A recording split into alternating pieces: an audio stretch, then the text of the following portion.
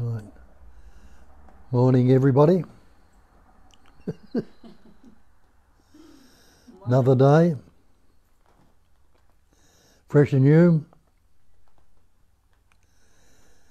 Every moment is fresh and new. Spontaneously. Nobody's creating it.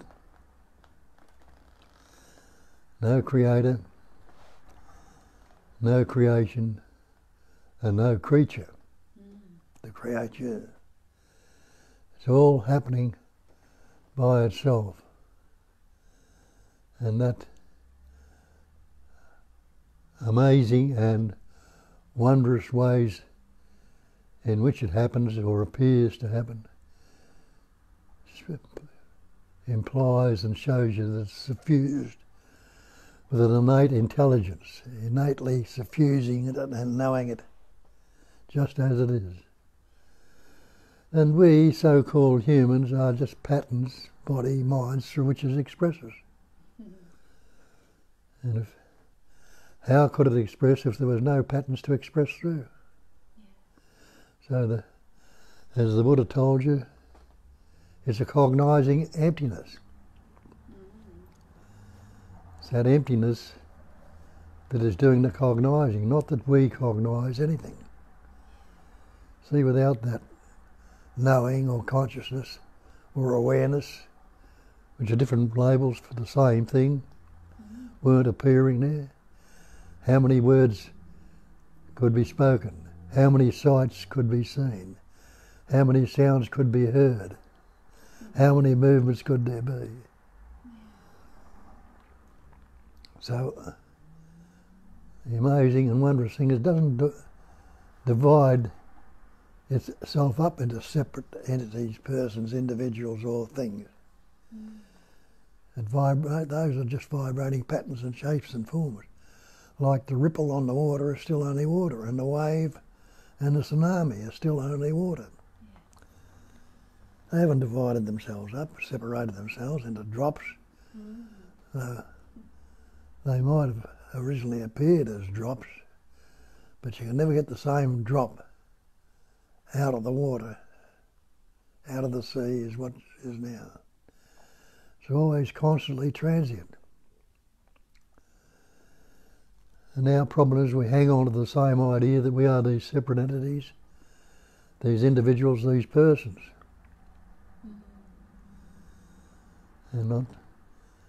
And think through the ancient tellings or the knowing or the reasoning that we're going to become something. And we've got the label God on what we believe to be a higher power or a greater power or something superior, something better. And to think we will become that through the reasoning. But you won't. You won't become what you already are. And though it's seemingly obscured, it never was obscured. If you see that without a thought you still are, you can hardly give up this thinking in its persona of a night when you go to sleep. But the functioning through the body, the pattern is expressing, like the breathing, the heart beating, food digesting, is still going on. And when the so-called change comes around, or the turnaround, and that life energy, what we call life energy, or we can call that godliness, or disappears, or ceases to function through that body, the body breaks down. And there is still the life in it when it's breaking down, rotting it, and getting food out of it, the germs or whatever is in it. And they will appear as something else again and again and again, not reincarnating. Every pattern, this shape and form is fresh and new. Though we put seemingly similar, and we put the old labels on it. And with the thoughts, feelings and emotions, not recognising that that's one and the same thing also. I think a thought is something separate, then the sensation or the feeling comes up, and then the emotion. It comes up all seemingly together, and we don't take them to be the one essence appearing as everything. So we divide them up into thoughts. We don't like the thoughts, or the feelings. We don't like this emotion or this feeling, or it's not good enough, or we want another one. But thought, when you look at it, what is it? It's a vibration. It's a movement of energy, vibrating, and what comes up next? It comes up with sounds. Thoughts are that vibration. Any sound, any vibration is a sound, no matter how subtle it is. And the vibration becomes the form, the pattern, shape and form. But when the Buddha said emptiness is form, the cognising emptiness is doing all these things. It hasn't changed its true nature. It's still the cognising emptiness, and still the shimmering and shaking, or spander or spot, whatever they like to call it, that vibrates it into pattern, shapes and forms. And we take the pattern, shape and form just like the wave, or the ripple that comes on the water when it's shaken. We take it to be a wave or a ripple. This so-called thing we call the mind divides it up into words, labels. And we think the word is real. How many words were you born with? You realise when you start looking into these things, you say, oh, I didn't have any words as a little child. None whatsoever. There were sounds coming out when you watch a little baby and see for yourself. It has sounds, which are vibration. It can be crying, it can seem gurgling or happy, but sounds become words. And the words, we put the label on it: fear, anxiety, stress, guilt, unhappiness, sadness. We take those vibrations, or sounds or words, to be real. And the sounds we call voice, speaking. Some of the sounds, not all of them. We have different labels for everything. And they can be useful. The capacity of reasoning can be very useful capacity. We worked out so many things through this mind and body ability. That's the way it's evolving in the manifestation.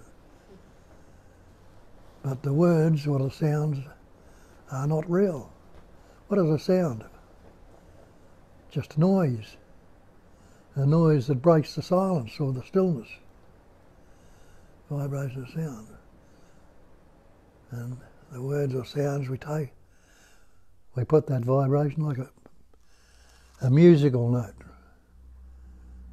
We say this is a higher note, this is a lower one. I'm not a musician, I don't know anything about music.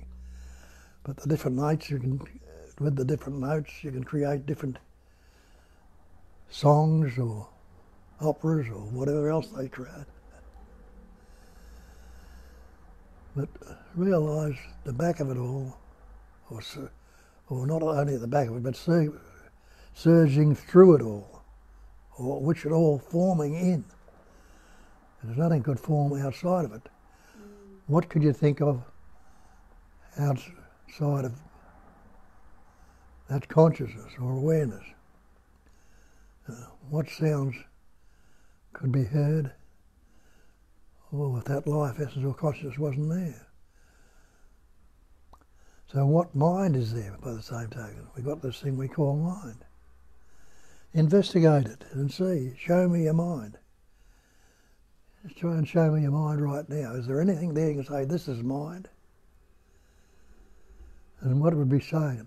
A thing you is seemingly happening in the mind, the words you're speaking. But what are they encased in? Is there a thing that they're encased in? They're not. They're appearing through. Where do the words that you speak go? when you open your mouth, does the word fly out somewhere? The vibration of it goes on. As it says in one of the Psalms, their voice is not heard, yet their words go forth throughout the earth and the sounds to the end of the world. Vibrations on and on. With the taking the reality of it, this form is the same thing. This body is nothing but a vibration of energy. What's happening there now? You're breathing in, you're breathing out. Isn't that vibration or movement happening? Heart beating, cells being replaced, food being digested. The vibrating goes on. Put it under a microscope and see how solid and substantial it is.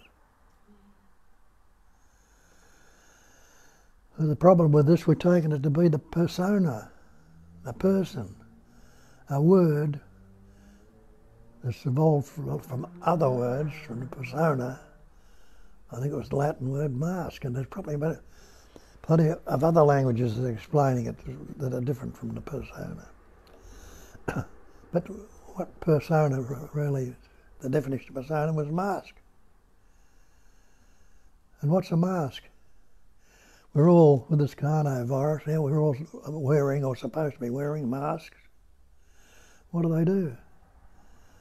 They're covering your features, your face, covering it. And I don't go around in the morning and say, hello, mask, how are you? Well, you're the red mask and you're the blue one, you're the white one. But that's what we do. We put labels on the conceptual image we have and take it to be real. And that's these forms that seemingly separate and apart are personas. And the persona, we say, is myself. Now that's another word you'll see in all the great traditions, self. Selfishness, self-wills, self-centeredness. They're all ego. All taking place in that pure Atman or self. It's the one self, appearing, expressing as everything. Yet we personalise by saying myself. See what we've done? We've brought it down from the absolute into a separate entity, an individual, a person. And the thing is, we've taken it to be real. Where do we learn the words from? Well, the first words you ever learnt were from your parents. No fussing around, you spoke words. And that intelligence, innate intelligence, was suffusing that little embryo, that little fetus was now a little baby, suffusing it. And that intelligence suffusing it was picking up on these words, picking up on things. It was learning, acquiring things which are needed for the seeming functioning of this life. But when we look and see that the word, every word you've spoken, or ever likely to speak, like all these words are coming out of this mouth right now, have all been picked up along the way. I wasn't born with any of them. How do I know that? Because I can't remember my birth, and neither can you. I can't even say I was born. But it's a belief that's there today. I was born. I am existing. And you see, we think we are existing. But we are the existence itself. That's what they tell us in Hinduism, in Advaita teaching. Sat Chit Ananda, existence, consciousness, loving to be. Nama Rupa, the other two. The Nama Rupa is the name we put on ourselves, the labels our parents have put upon ourselves, the label we take to be real. I'm Bob, I'm so-and-so, I'm this, I'm that. That's the name. And the form through which it's expressing is the body. Without the body, how many words can you express? How many words can you say? What can you differentiate? Consciousness is functioning, shaping and forming out there, or awareness, without any words on it. And what's the period? There are trees out there, there's flowers, there's space, there's sky, there's all sorts of things going. Any of them saying this is consciousness, this is awareness, or anything like that. But it knows, the knowing of itself as it is. It's a pure knowing. Knowing is something that's happening right now, just the same as seeing, hearing, tasting, touching, smelling. The functioning is going on. And that tree out there is drawing up sap, sustenance from there through the earth, spreading it around. Now this seasonal time of the year, that sap stops running, stops moving around. What happens? Can the leaves stay there without the sap? They don't. They fall off. They're gone. Will those same leaves come back? No. But when the season warms up again, that same intelligence to stop the sap run will start it running again. And what happens? Out of that seemingly dead tree, little green sprouts will start to form, buds, become leaves. And then the seeds or the fruit will come. And out of that fruit, those seeds, there will be more life. And the birds and the people, or everybody will eat that. And those seeds, some of them will come out in the excreta, some will be spat out, but the seeds will go into the earth, and that same life that's in them, that hasn't separated from the tree, though it's fallen off the tree and everything, but still the same essence, will sprout into new trees. Just the same as the sperm and the ovum in the male and the female that formed you and me and every so-called human pattern. Out of those two will come more life again. And a lot of those seeds will never sprout. And when they're young, well, they'll get picked off or eaten by other species. But the life is living on life constantly. And even though it's taken out of that little form, that little pattern, by something that eats it, it's still in the form as eating it then. The essence of it is there for them to create another form. So the life never ceases. And you are, if you like to call it, you are the life. Innately you know that. You know. How would you express it to anybody asks you who you are? You say, oh, I am Bob. And you put a lot of other things on the Australian, I'm the good fellow, or just that I am. That. And isn't that the great mantra that's expressed through all the different scriptures? Like Moses on the mountain, or was it Moses or Abraham, or whoever it was? I forget now. When he realised, I am that I am. That I am that I'm saying is what I really am. Not the words or the labels, but it's the essence. It's a vibrating intelligence energy, if I like to put it. And all of us say, I am. Then it's the great sacred sound, Om.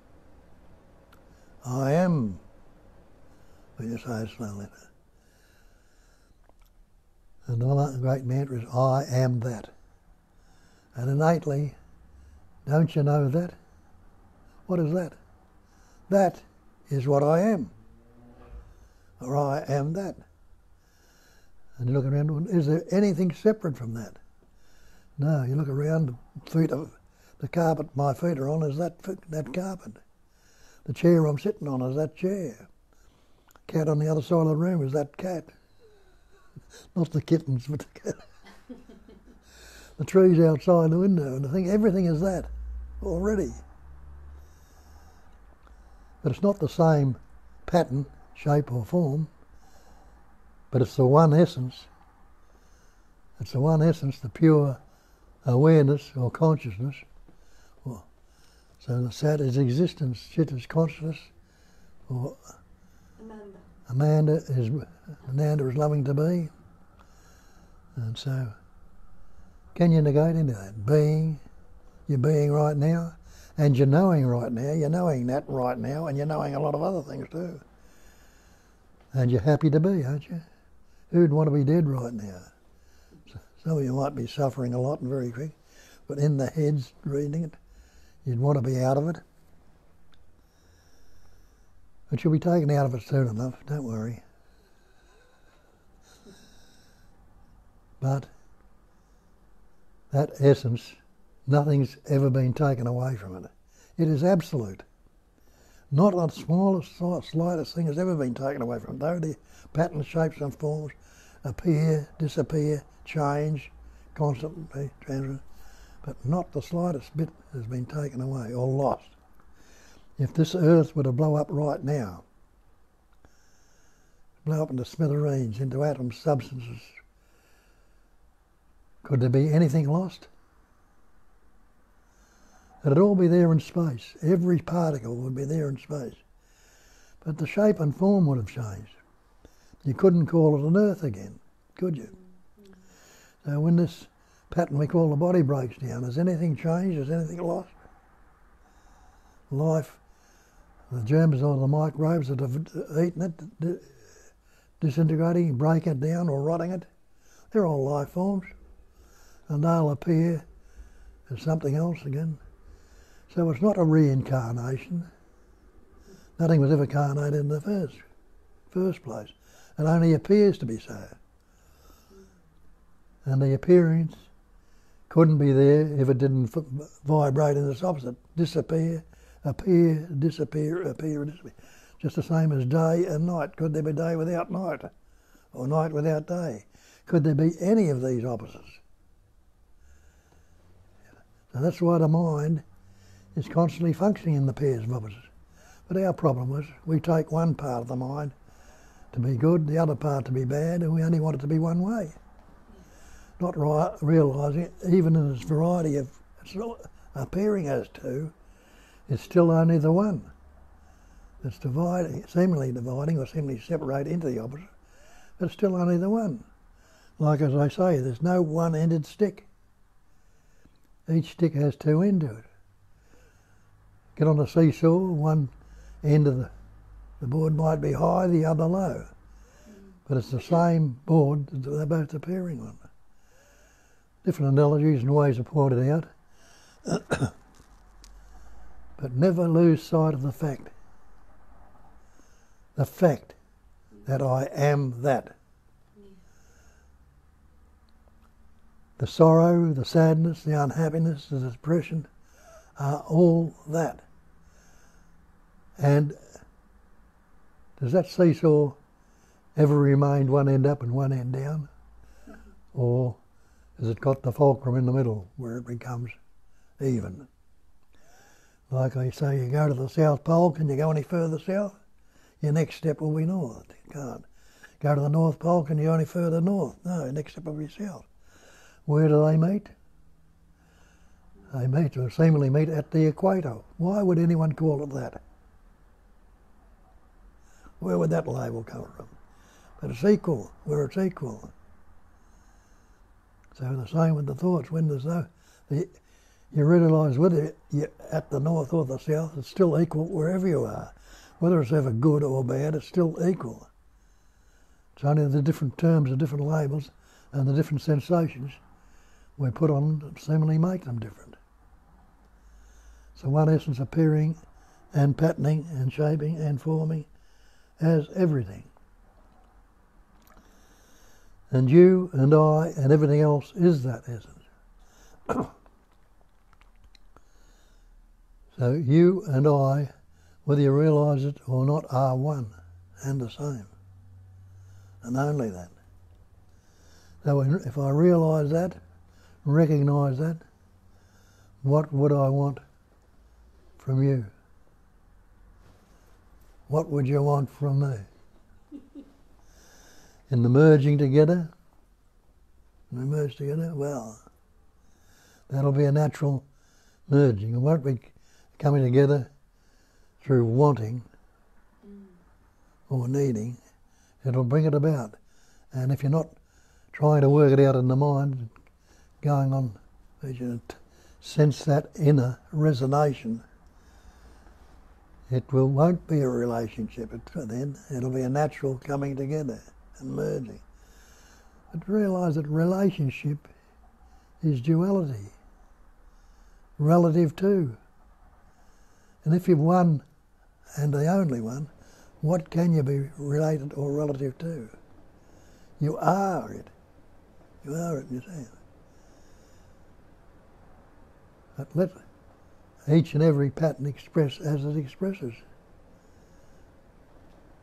And then, and recognise in that essence, whatever happens spontaneously and naturally.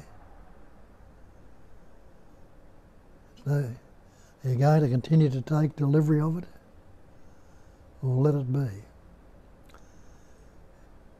When there's no resistance, everything naturally falls into place and works itself out. What's blocking the Earth from rolling around the sun? Is there some big boulder up there in space that's going to run into and crash and stop? No. And there's the Earth and all this thing is not resisting it anywhere. Resistance is conflict. Conflict is disease. Disease is uneasiness, not at ease, not being well.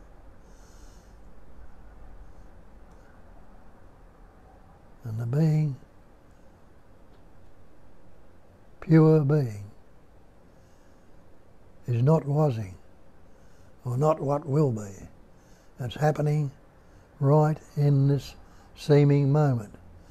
And I say seeming moment because there's not even a moment. Time falls apart. Years, days and weeks fall apart. As it says in the Bible, 1,000 years in thy sight are like yesterday when it is past, or a watch in the night. It's gone spontaneously, but it seems to carry on, and we seem to go along. And you will and can go along with it, but if in the understanding of it and recognising of it, who's going to be bound by it? Who's going to sink into the sadness and the depression? As these sensations come up. But see, every sensation is a fresh and new one. Sensations are feelings, thought, feeling and emotion are one and the same thing. There is a question on the screen, so I'll read it for you. This is from Tanya. Awareness has no preferences, but there is a thought pattern here that eating animals is wrong, and what happens to them is unnecessary, as we can be healthy and thrive without eating meat. Is it wrong that there is anger or expressing a strong opinion about this to my family? If I was clear about this, I would not take a position about what to eat, and maybe I would eat meat because there is no reference point. Or is not eating meat just happening, and expressing about that is just happening? No, shouldn't be thinking or expressing about this topic. And Julia says, Tanya, nothing is good or bad, but thinking makes it so. And you're right, it is just happening. And Tanya replying to Julia, that's exactly the pointer that came up when looking at this earlier on this morning. Thank you, Julia. Sorry for my long question. You comment on this, Bob? Yeah. Well,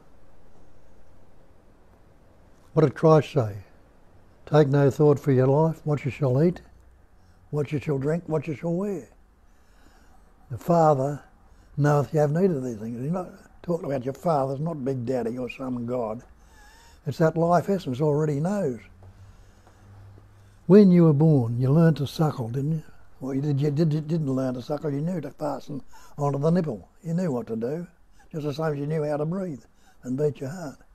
But in what you eat, see if it's good for you or not. That's the main thing to look at. You're not going to eat it if it's going to poison you, are you? And when they're putting sprays and tablets and everything in the food and doing all sorts of things to it, and the killing of animals you mightn't like, whatever if your preference is not like that, you know. But life lives on life. It's unavoidable. How could this carnovirus survive if it didn't have lives or bodies to express through or live in? Wouldn't last very long. Out of life, more life continually comes. And it does come and will come in all endless varieties and wonderment of it all. Can express in any pattern, shape or form at all.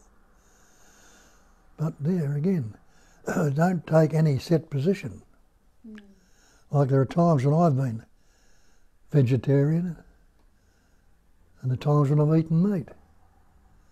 And at the moment, as far as health is concerned, it's vegetarian again because... Well, you drink cow shit 10 times a day. Pardon? You drink bones of a cow 10 times a day. Yeah, well, that's because I think it has some health in it, yeah. Can add to it? I would like, Tanya, to appreciate your compassionate heart for the animals and their well-being, because that's always noble, and in many cases, you're right, it isn't necessary for people to kill and eat animals. But there are cases when there is necessary. Like think of people living in like Eskimo people, or people who live in places where the winter is so long that there is no plant food available. And also, if you actually feel into your motivation when you express that opinion to your family, and you kind of see if there is a tendency to want to fix them, change them, or agree with you, because that has the taste of superiority. My opinion is right. I am bigger, smarter, wiser, and you are not. So this reinforces the separation, brings up the idea that there is right and wrong, and belief, just like Julia said before also. Jesus also said one thing, I don't know if I'll translate it well because I know it in Polish language. It's not that important what you put into your mouth, but what comes out of it. Really, just watch your thinking, watch your thought, watch your words. What feeds the body is the energy that gives it an energy. And again, well, if it's not necessary to add to the suffering, sure, it's beautiful not to do that. But at the same time, all of it is, you wouldn't try to preach it to the tiger. You wouldn't try to preach it to the shark. This is how the nature made this body, created the survival strategies in that body. And yes, naturally it may be thriving on a lighter food, but it can survive on the heavy meat, and that's a wonder. That's something to be appreciated. And if it happens this way, that you come from a clean point of love and compassion, and the expression of it happens without anger, without trying to fix someone or diminish someone or make them stupid, well, that's just beautiful thing to see. If it happens that you offer your family a green smoothie or something, and they like it, yeah, just enjoy it. Yeah, it's so when you say, I'm taking the bone broth at the moment, it's simply because I think, or hoping, or not thinking or hoping or doing it, it might fix up the arthritis. If it doesn't, it'll drop off again. Just the same, apart from that, I'm eating a lot of grass too.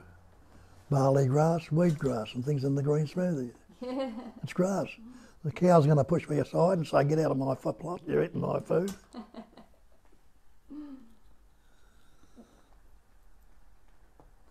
Yeah, we have another comment. This is from Sam. In my experience, I say grace to the animal and appreciate it offering nutrition to my body. Yeah. And Julia says, I'm not judging Sam, but what makes you think the animal offered?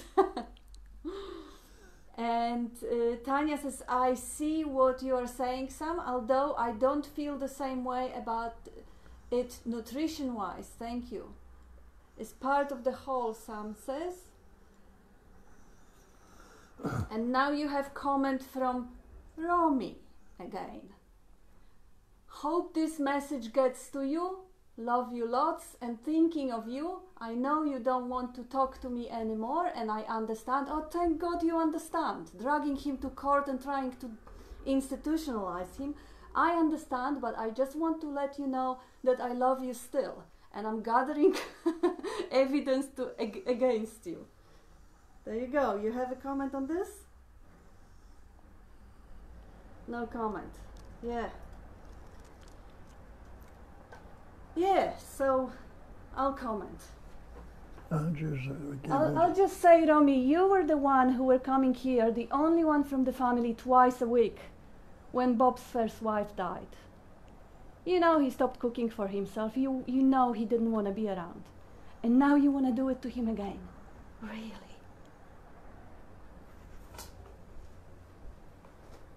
Keep out of it. Okay, I'll keep out of it. Yes, Julia is right. Julia say love is allowing someone to be as they are.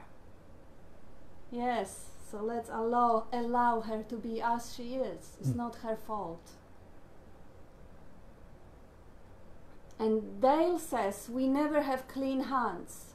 Even to eat vegetable protein, land is cleared to grow. Beans, bugs are killed.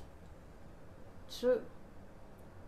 You gotta smile. I know it always saddens you when they start striking and attacking, but you just gotta smile. What? Just give us a smile.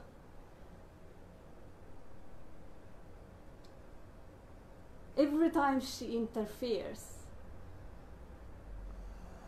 or any of them. Yeah. Don't let him.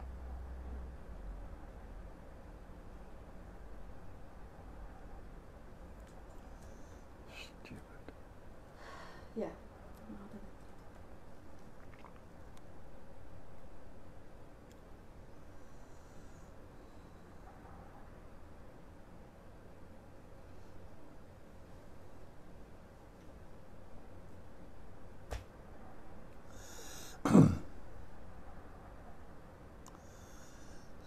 Any more questions there?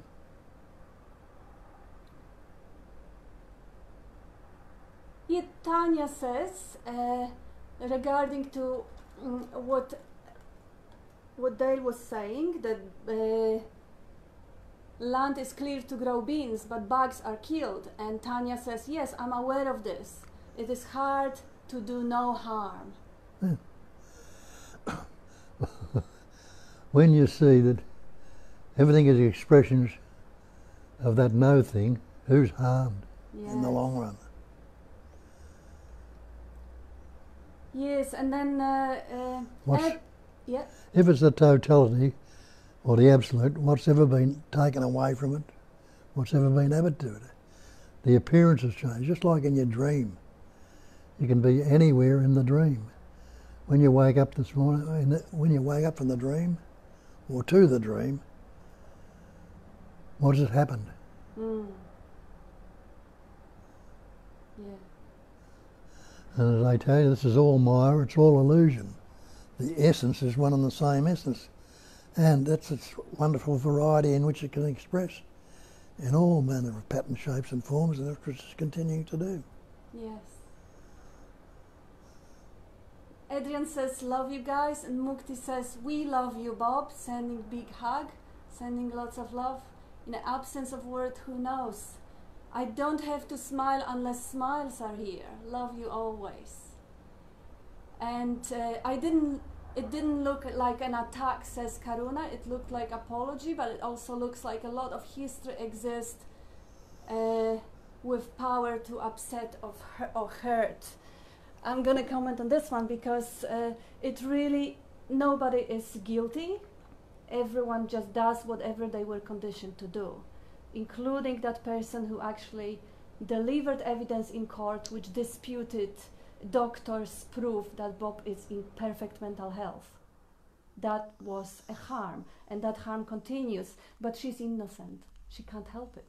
This is completely a conditioned pattern, doing whatever it has been conditioned to do by really, really adverse family setup.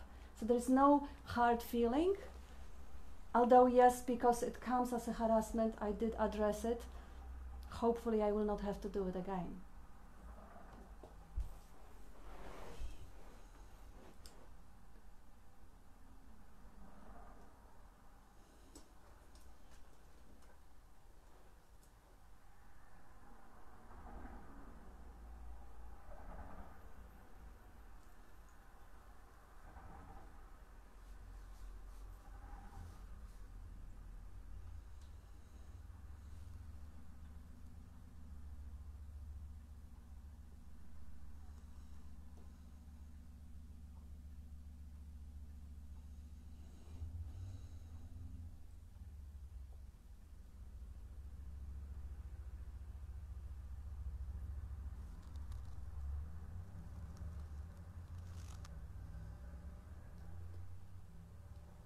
Dean is asking, just wondering if Bob could comment on Nisargadatta's advice to stabilize in I am.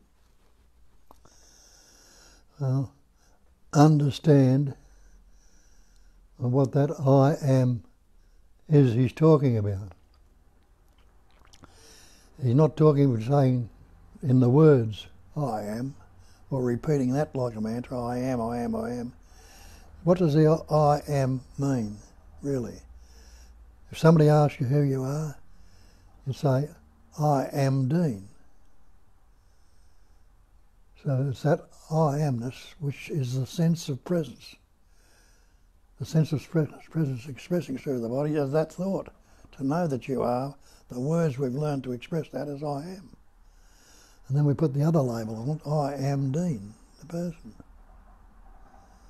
So when he says stay with the I amness, stay with the sense of presence. And can you get away from that sense of presence right now? Are you present right now? Were you present a moment ago? You weren't, that's gone, that's not presence anymore, trying to go back. Were you present a moment in the future? That's not presence either. It's something you're implying it'll happen in the next moment. It's this spontaneous instant right now. It's presence and it's not unaware. So the I amness is presence awareness. Are you unaware right now? No. If you're not unaware, you must be aware, because you can't say you are not. You can say it, but when you're saying I am not, the knowingness that there's something there that's enabling me to say it. Could I say it if there wasn't this expressing through this sense of presence, through this body, mind, pattern, which is an instrument for which it expresses. As I say, without that body, mind, what's the space around you saying? It's fully knowing, fully aware, fully functioning, but it can't say anything at all without a pattern, shape and form to express through, which is a vibration of energy on it. So you are that intelligence energy. What I call intelligence energy. I don't use the term God, because to me that word God is a problem. The word God, because it tells you in the Bible, in the beginning was the Word. And they had no words in your beginning. You can't remember your beginning without a word. The word was, that word was God. In the beginning was the Word was with God. So that word is in that beginning, that's the word. All things were made by him, by the word. And what's the word we put on that essence? Is God. But our problem is we've taken this God and said to be the total intelligence energy, the totality itself. We take it to be a seeming person, a greater person, because they said, and it tells you again that God made man in his image and likeness. So that God, that one essence, expressing through that pattern and forming it as a body and a mind. But we take it, oh, that's what God's like. He's in the form of man. And you don't have to be a Rhodes Scholar to work that's an impossibility for one human form to express through this manifestation as everything. And they don't seem out there now moulding new planets and forming new stars and breaking down others. It's naturally expressing through them. So what was the I amness is that sense of presence. Don't get away from that. It's a good reminder to come back. Well, you think you're straying far, you're in the mind or something. Let's come back to the sense of presence. Well, I am that essence. I am that reality. Where's my clock?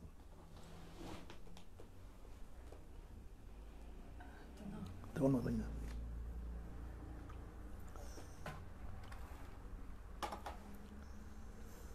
Yes, there is another question. This is from Mukti.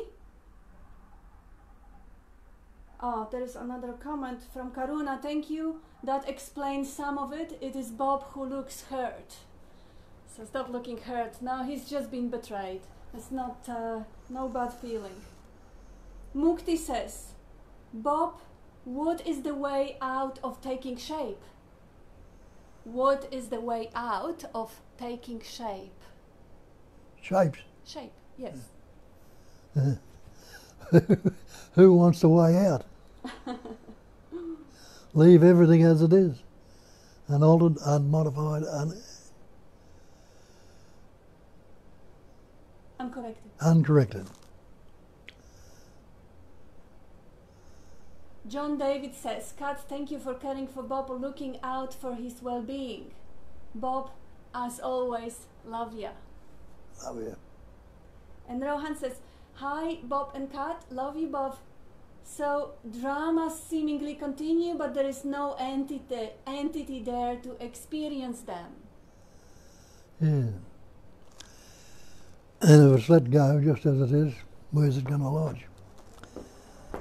Yeah, and it only actually exists in the moment. When the knife lands in your back, you can feel the hurt. But the next moment, there is absolute blissful, idyllic life, and we enjoy it no matter how hard they try to spoil it.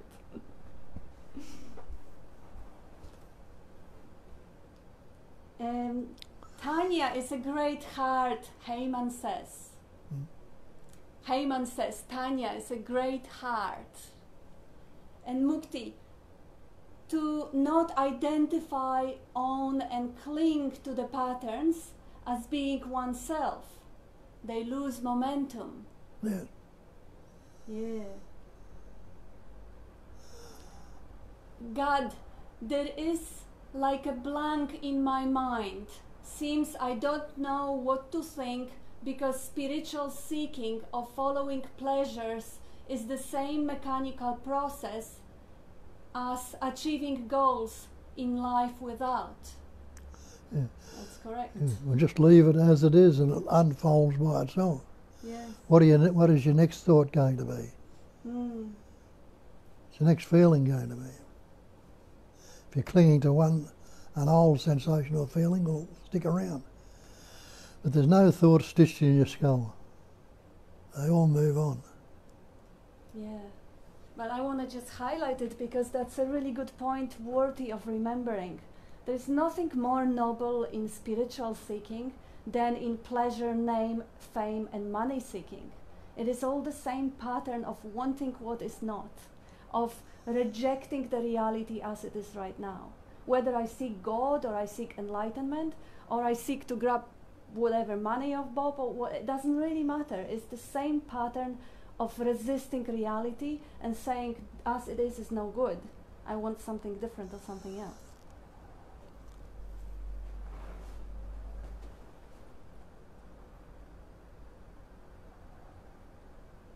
Dean says, thanks so much, Bob. God says, knowing if I will get it or no. Knowing if I will get it or no. Yeah. Well, the fact is, Dean, you are already that. Oh, that was God. But yes, yeah. Hmm? That wasn't Dean, that was God. God, his name was God. Dad. God, G. Oh. Yeah, so there is no one to get. There is nobody there who will ever get anything. Hmm. There is empty life and empty space in there. And the idea or the mask of me thinking that there is something to get. So that mask has to fall away. And then there is no one there to get anything. So knowing whether I, the mask, will get something in future or not is completely it's useless. It doesn't matter, because the mask, with its knowing, its hopes and its futures, is, when it is recognized for being just a phantom and put aside, there is nothing in there who wants anything. As was pointed out earlier, that the thing I pointed out was there's no creator, Yes.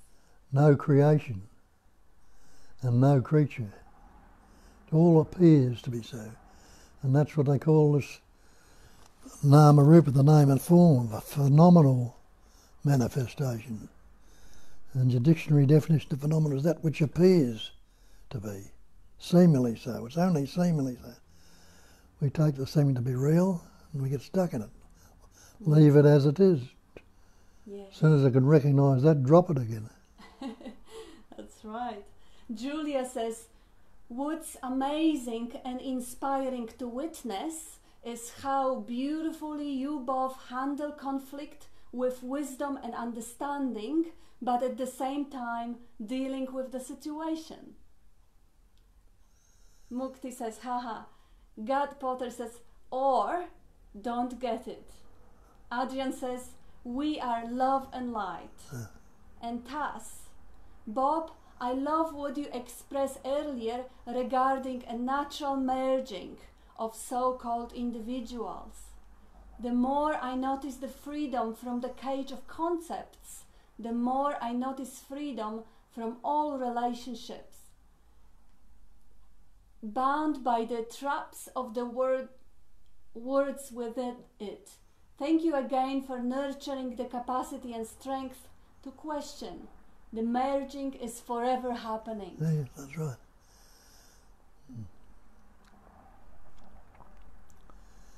Yes. And what did he say there again? The part of it. The more I notice freedom from the cage of concepts, the more I notice freedom from all relationships bound by the traps of the words within it. Yeah. And where's that freedom lodge? That freedom, it's free. It's nowhere. It's not stuck in any part whatsoever.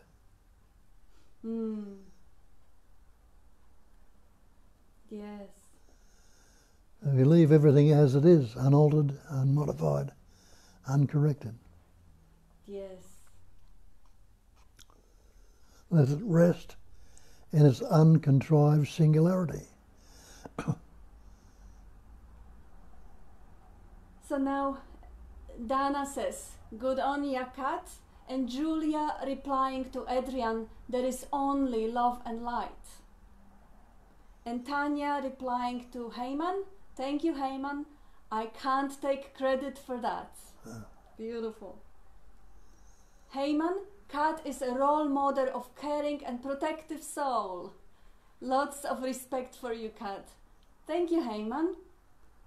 And John, Mukti, looking down at your body on present evidence, it can be sensed that there is no eye stitched in that body. A great quote from Nisargadatta's guru, Siddharama Veshwar, all appears on myself. And the myself is the problem. If it's only self. See how we divide it up though into myself, and then another one they use is soul. Yeah. S-O-U-L. I've never ever seen a soul. I don't think anybody else ever has. But I think they made a mistake of the spelling there. It should be S-O-L-E. That's a soul functioning. It's purely soul, one, lonely, only. Yeah.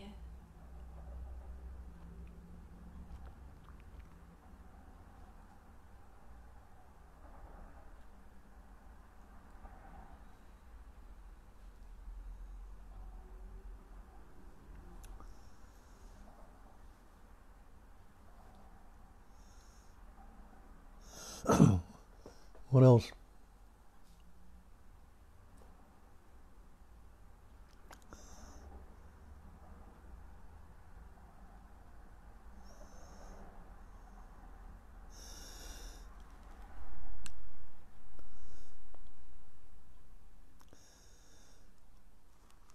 And Tas is going well and recognising the cage of concepts. Yes. And saying, and the concept is never the thing, just a mental construct. So you free yourself of the bondage of belief, the bondage of concepts. And the Buddhists call it that non-conceptual, ever fresh presence awareness. Taking all the concepts away from it, if it's non-conceptual, taking the time out of it, it's ever fresh. And taking it's not the past or the future, presence awareness, that I amness is there. Just this. Yes. Nothing else.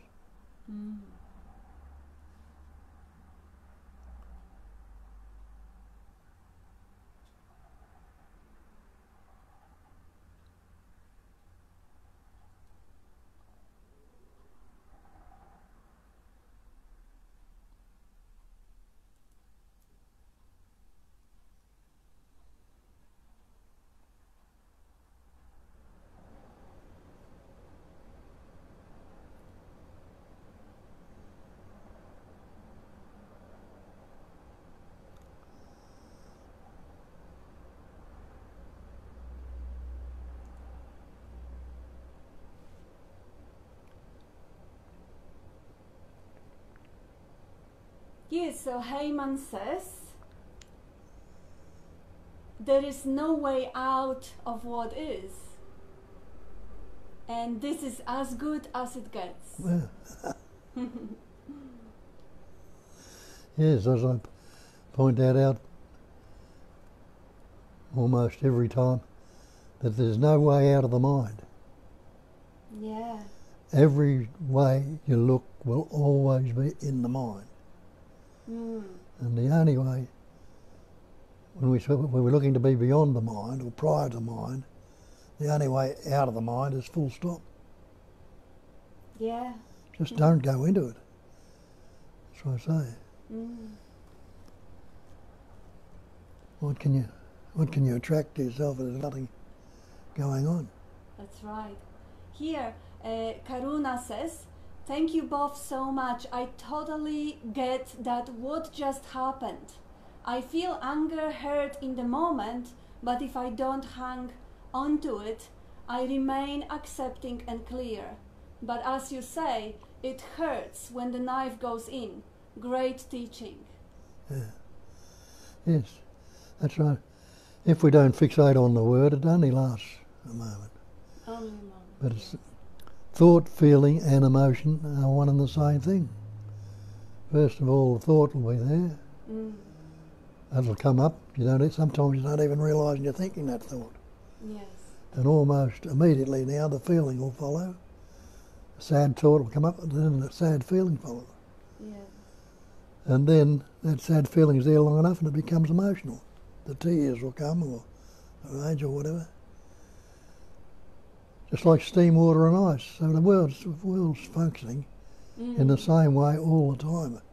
Different aspects. It always comes back to the one essence, appearing, patterning, shaping, forming, as everything. Yeah.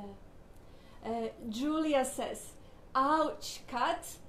I might not have done anything, but your comment that comment about my spiritual entertainment seeking being just the same as seeking money hurts because I resembled that.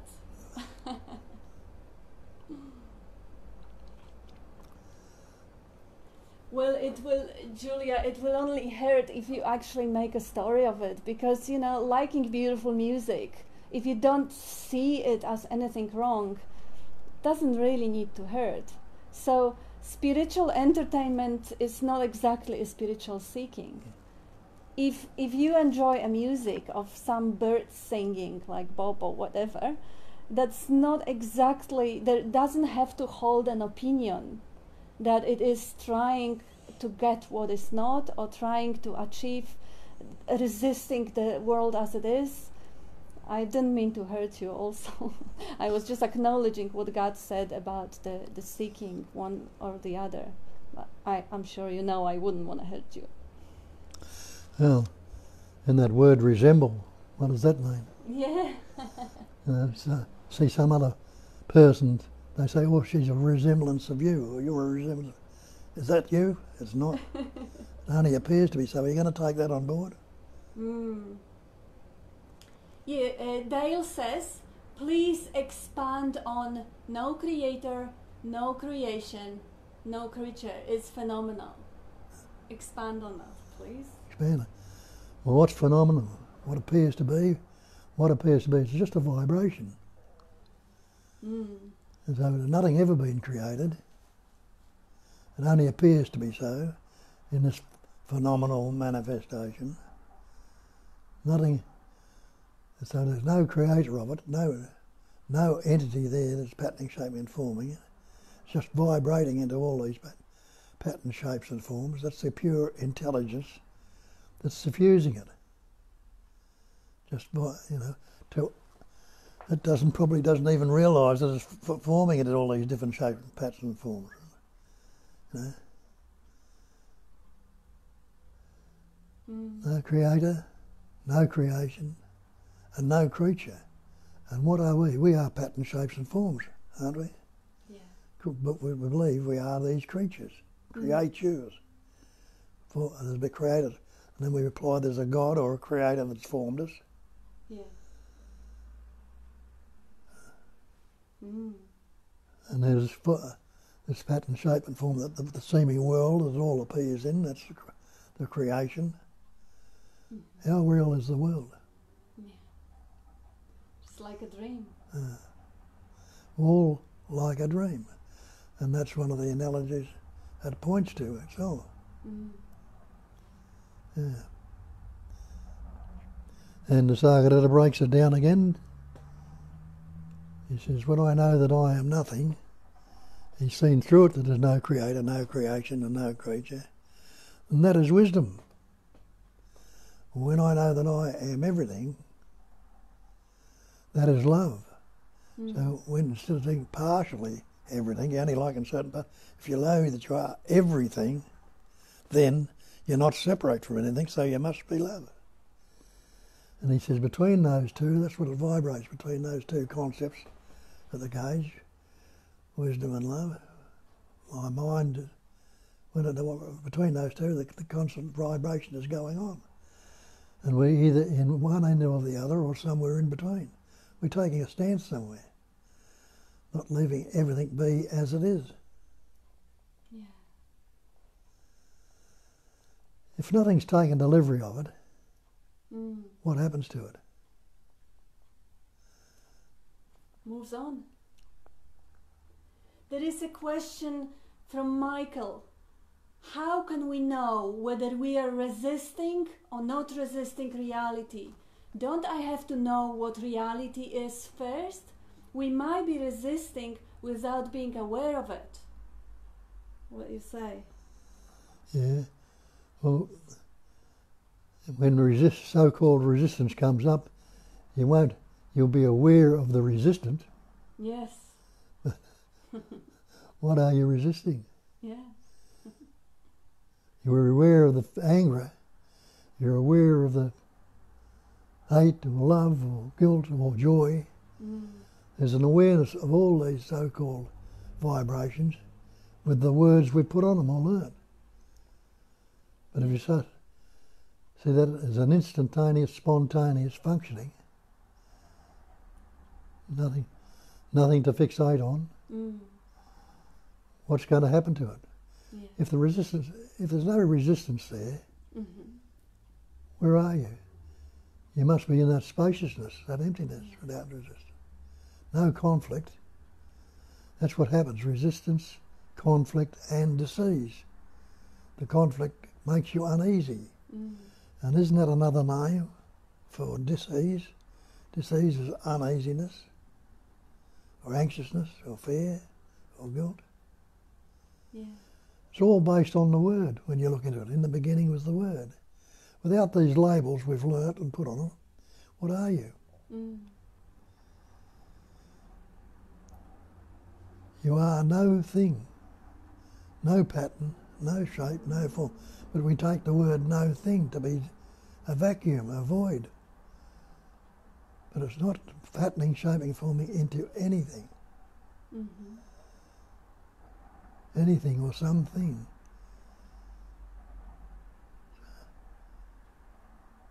And the emptiness in it is the form.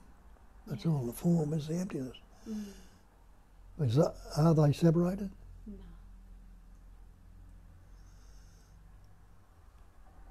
And also, I'll just add that if there is no awareness of resistance, there's no conflict, there's no problem. Because if we look at, let's say, young soldiers full of glory and love for their country, going and protecting their homes or fighting, or if we see a young herd of wolves or gorillas defending their territory, there is no resistance to resistance. So there is an action, there is a functioning.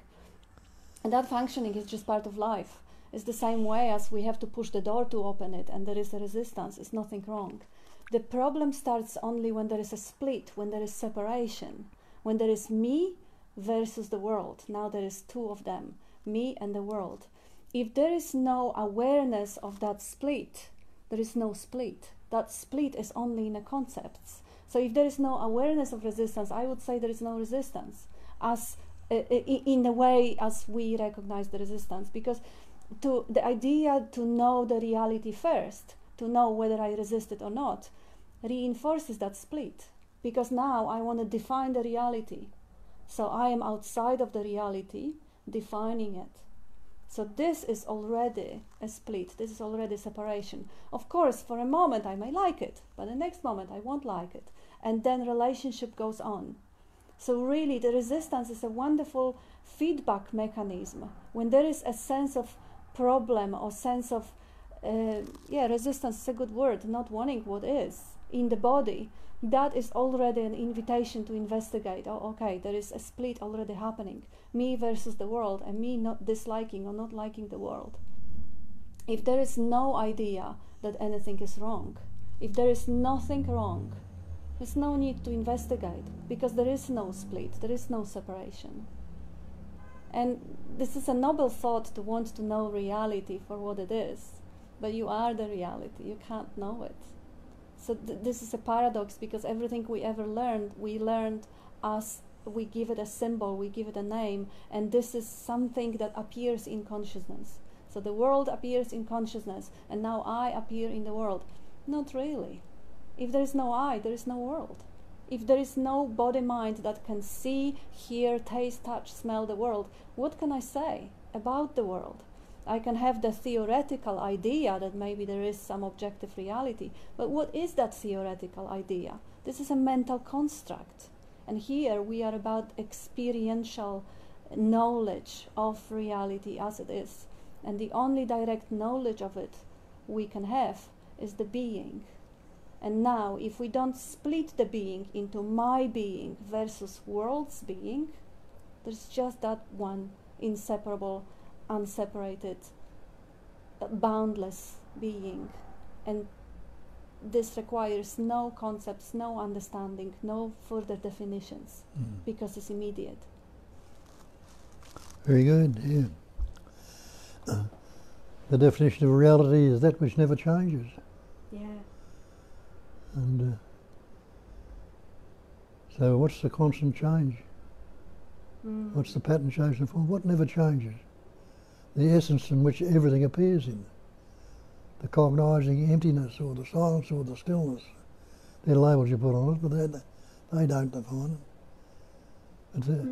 But everything else that comes and goes is changing. Yes. And the definition of reality is that which never changes.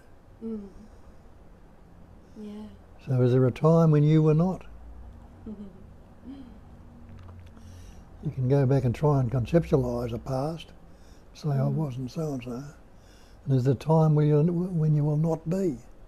You can try and imagine and anticipate, but you'll never know for certain.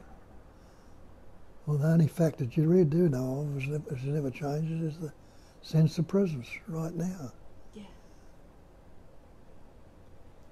Yeah, we have a comment from Heyman. Bob taught me, keep out of it even when it is painful, and that implies his trust to the oneness. And Richard says, go to the top of the class, Heyman. Sam asking, can you explain the relationship of vibration with the self? Vibration, what words can you say without a vibration? Can you take a breath without vibration? Can your heart expand or contract without vibration? Can there be an earth you're standing on without vibration? What's vibration? It's say that somewhat of a movement. It's not a full movement because I don't have a beginning and an end. But when does now begin? As you say, you're grasping it right now, it's already ending, isn't it? Yeah. And that is already ending, you grasp it again. So even though it's seemingly going on in the head or in the mind or around you, it's not. It's all that cognising emptiness. Yeah. And the emptiness tries to describe it or put a label or shape or form on it through the words we've learned. And that takes us away from this immediacy, this presence right now. That's right. This spontaneity. And it's ever fresh, ever new, not time bound, no beginning, no end. For the emptiness is form, so still it's forming things through the subtle vibration, and form is nothing but the emptiness. So you can't say it's real or unreal. Like the image in the mirror, you can't say it's not there, but you can't say it is there. Yeah. And when it's there, you can like it or dislike it, love it or hate it, or do what you like with it. But it's ever anything other than an image in the mirror. And that's what Nisargadatta tells you. Nothing can trouble you except your own imagination.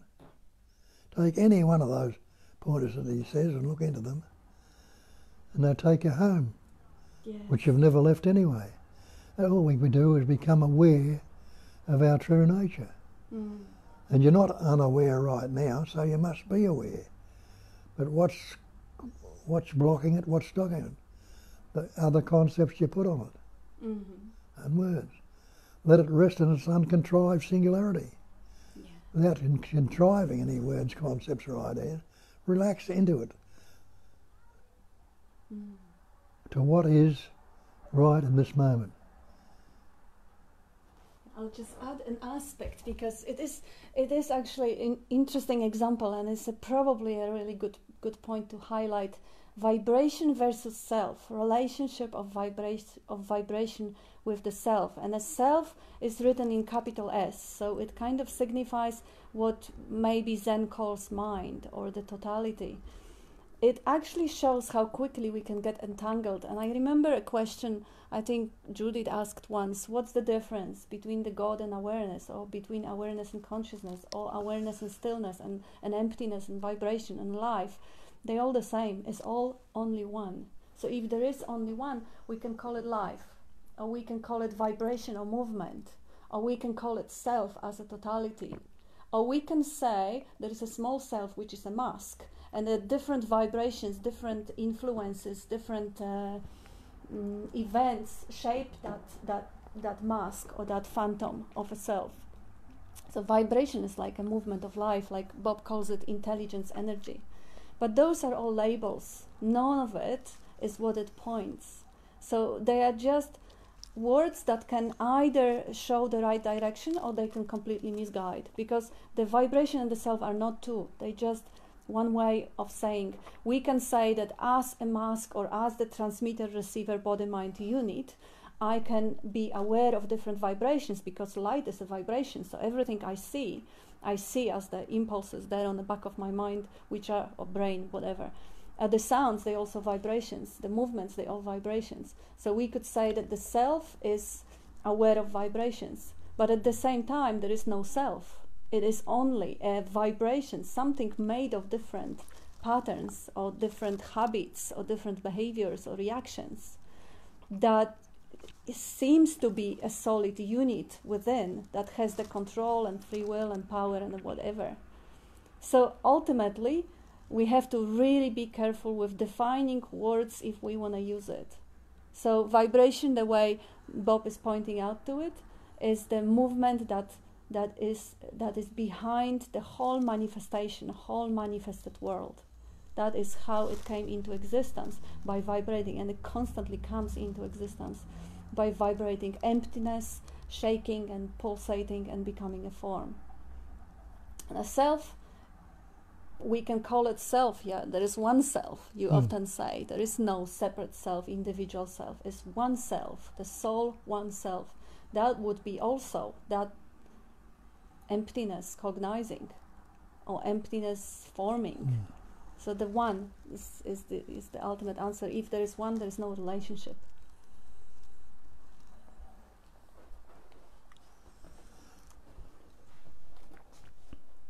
And now Heyman replying to Richard, the problem is there is no difference in degrees. We are all stuck in one. Yeah, you can't go to the top of the class. And Mukti is that the flow. Thought goes to sentient feeling, then becomes emotion. Is that the flow? Thought goes to sentient feeling, then becomes emotion. Yeah, thought, feeling, emotion. Yeah. And it goes on into the recognition of it. I think it was St. Paul that said, when I was a child, I thought as a child, I spoke as a child, I acted as a child. But when I became a man, I put away childish things. Yes. So you grow out of all this conceptual thinking. Yeah. And go into the natural state. It's just a matter of recognition. And that came with the growth. Yes. Well, the growth brings that about. And the growth is spontaneously and naturally happening. Yes. But we fixate in the old and cling to the old. We put away the childish thing. That's the childish way of acting, carrying on. Let it rest again. Julia answering to what I said earlier. Thank you, God. I was partly kidding. Even spiritual seeking is fine when there is no story about it. Absolutely. Absolutely. If not for the long seeking, the appreciation wouldn't have been that great when the seeking ended. It is even a funny Buddhist analogy. If you want to know enlightenment, walk 1,000 miles in a stone in your shoe. And then take it off. Yes, that's unburdening yourself. That's the enlightening, not something we're going to... See, we go about it the wrong way. We think we're going to acquire something. Through praying, through meditating, through doing savor, do all these concepts and all these things. But it keeps it going because the me is trying to get something and it can't, because there's no me for a starter. But when you relieve yourself of the burden of thinking, feeling, tasting, touching, smelling, let it be. Yes. Yes. Yes, Dale is asking again, could you please speak more on no creation, no creator? It is phenomenal manifestation. Yeah. Could you speak even more on that? Well, what can I say? Who is the creator? What do you believe the creator is? Is there some old guy in the sky?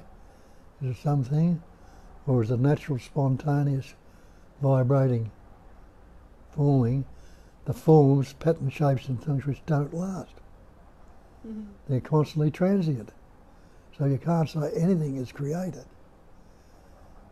And if there's nothing created, there's no creator, what can be created? So what's your idea of a creator? Yeah.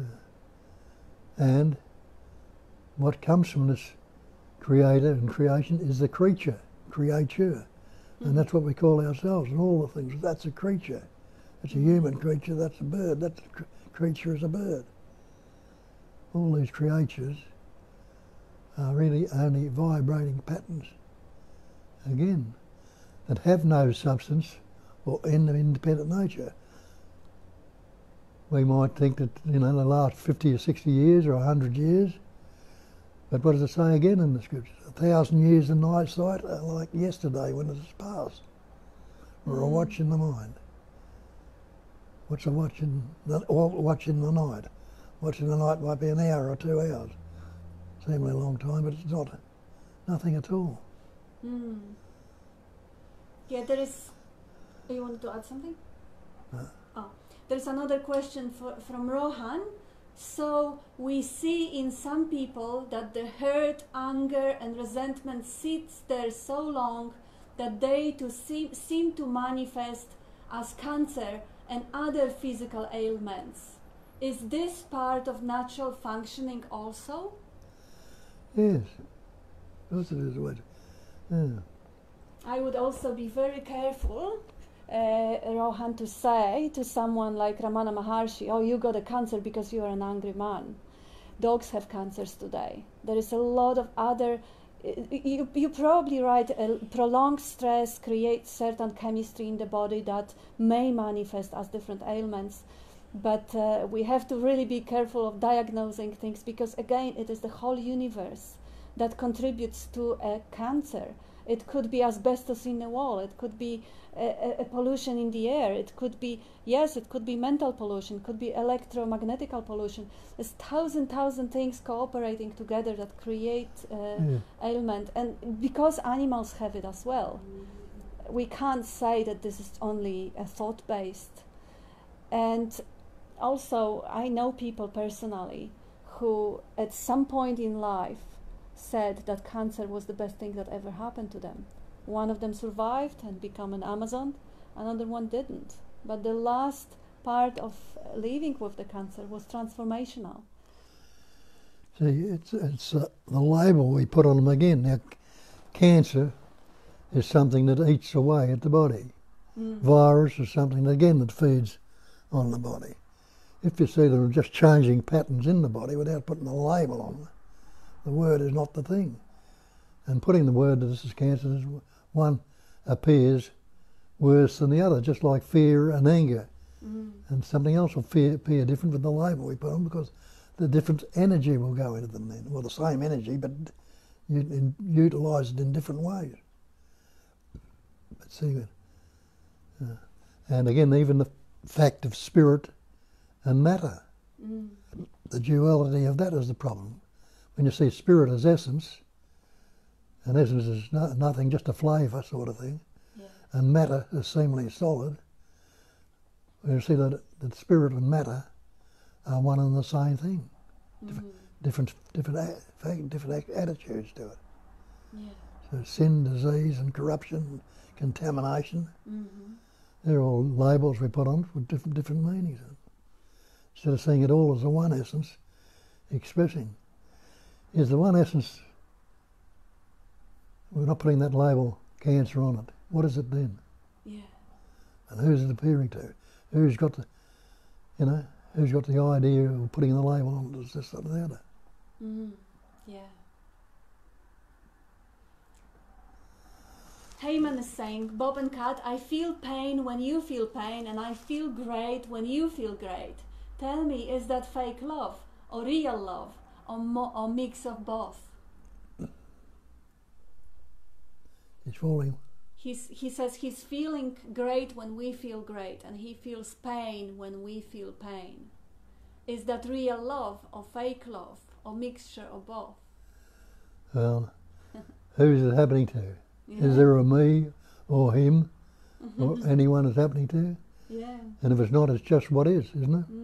Yes. If you find a victim for it, to let it go on, it will appear more real. Yes, and if that is the way the life manifests in you for the moment, then I really hope and wish that anytime you don't know how we feel, you think we feel great, so you feel great too. Because we usually do feel great. Yeah, everything is a manifestation. Whatever it feels, if you don't give it a definition, just enjoy whatever shows up. That will be easy. And Mukti says, and the thought is just the energy of life, is neutral, is interacting with pattern, shape and form of our nervous system.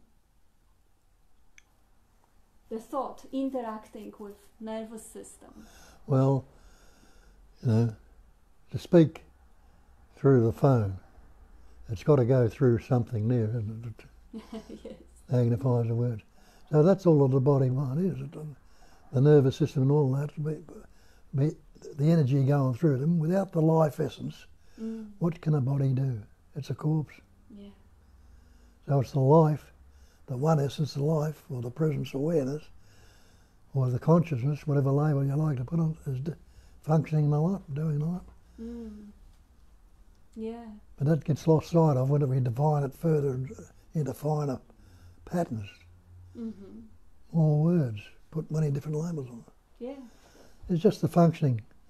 Emptiness is form, and the forms are the emptiness.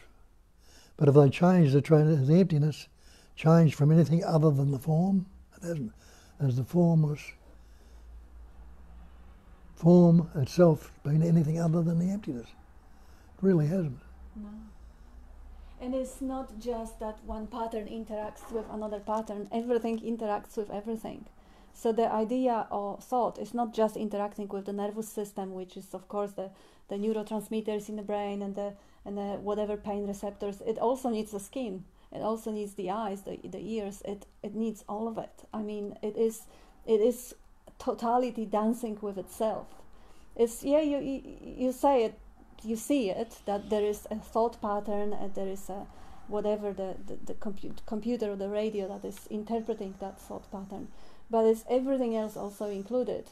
The gravity of the planet is also included. Without that gravity of the planet, the interaction between the thought and nervous system and the skin and the eyes and the ears and the sun and everything else wouldn't happen. So it is good to see the seeming relationship, but once you start including everything else, the relationship fades and it becomes just a dance, just the ocean waving, and that's kind of that a little bit defeats the understanding, the logical understanding that may be helpful at some point, but it just beautifully opens it up. Know that it's constantly changing. Yes. Nothing. It's all transient.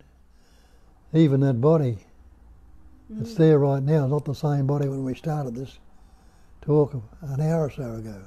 Yeah. There are thousands of cells dying in it right now at this moment and being replaced. They're being replaced right at this moment. And each replacement is suffused with that intelligence energy. It's knowing what to do, and it's doing what needs to be done. Yes. Yes, so we have a couple of questions from God Potter saying that the consciousness or the knowing doesn't realize what it is manifesting. No, well, the manifestation is only appearance. It's only seeming to be so. There's nothing static. There's nothing static about anything. Try and find a centre to yourself. Or try and find a centre to anything that's static. Yes. There's nothing there. It's constantly transient. That's the nature of it. It's vibration. So it's constantly changing. Yeah.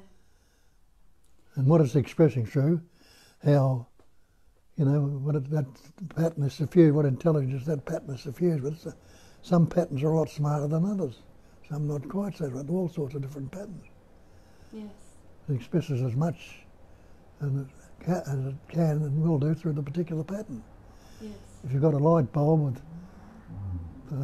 40 watts in it and you put 1,000 watts through it, it's not going to take it, is it? No. Yes, so Sally says, I remember as a child wondering if this was all a dream or if it was real. I wonder if children know and then we forget as adults. That's right. The children do know. You know, they're living, breathing and functioning naturally without the words. When they learn words, and instead of their parents telling me you're already that, they say go out there, acquire, amass, accumulate, add to, learn this and learn that, and trying to become something. They're teaching us to become instead of be. Yes. Constantly, so then we learn the words. And Sam is replying to Michael, that was a great question. If you negate everything, even negating reality, it will lead you back to reality. That's the end point. Yeah. Nothing can be added to it, nothing taken away. It's just as it is. Heyman says, I am that I am, even if I am gorilla. Yeah. You are funny, Heyman, Tanya says. Resistance is futile. That says Richard from the Daleks. And Dale says, thank you, Bob. I have thinking that the creative intelligence was creating everything. A creator intelligence is the same as creator God. Ha ha ha. It is no thing vibrating and shaping into the patterns and forms. Yeah, and Thank you. We wouldn't call it things if we didn't have that word. Yes. Does the cat say that's a chair or that's the carpet? It knows what it is, but it hasn't got the words or discriminating labels on it. You mean the kitten? Kitten. Kitten, cat, yeah, not you. So Heyman says, even being gorilla, yes, but still I am. Futile is resistance. And God says, consciousness is an author of a manifestation without knowing he is an author, without even being he.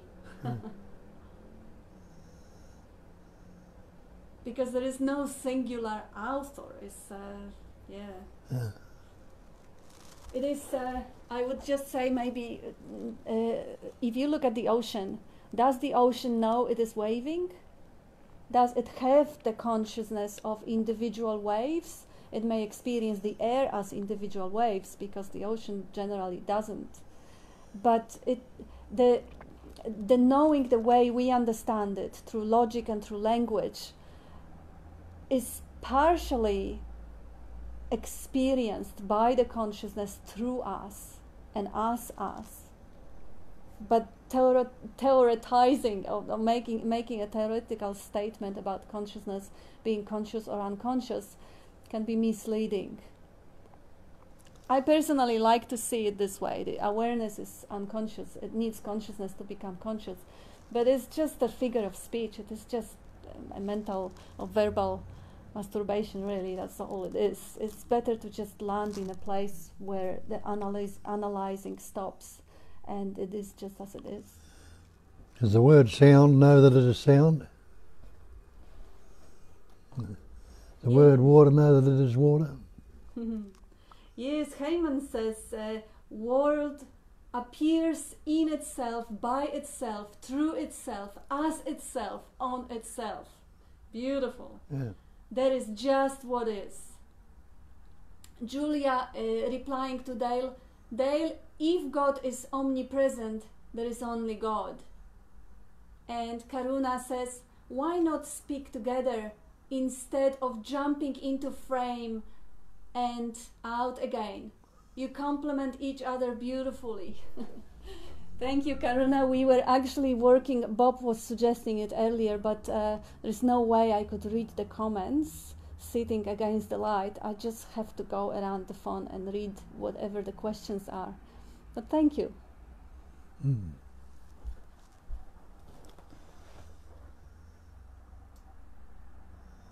And time is up. Yeah, time is up. Thank you. Yeah, seems the opposite word for vibration is non-duality term is stillness. Yeah. And Tanya is taking for Karuna's input. What is never was, Heyman says. Heyman is still struggle with this concept. Julia, the answer is not in the mind, Sailor Bob. And oh my gosh, we have so many comments. What is there is only what is. And Tanya says, wow, so wonderfully put, Kat and Bob, all the pointers and insight, silence through and leaves me speechless. So much love and gratitude to you, Bob, and everyone else here for sharing and expressing non-duality so wonderfully. Love you all so much.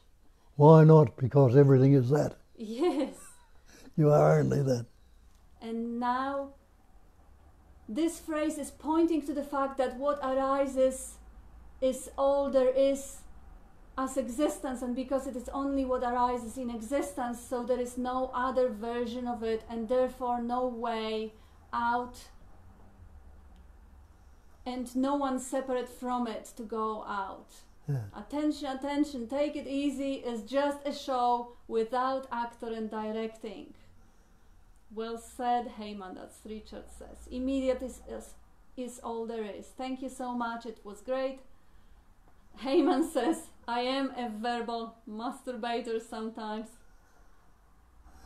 Take that label off. Okay, thank you everyone. Thank you, everyone. Yeah, beautiful.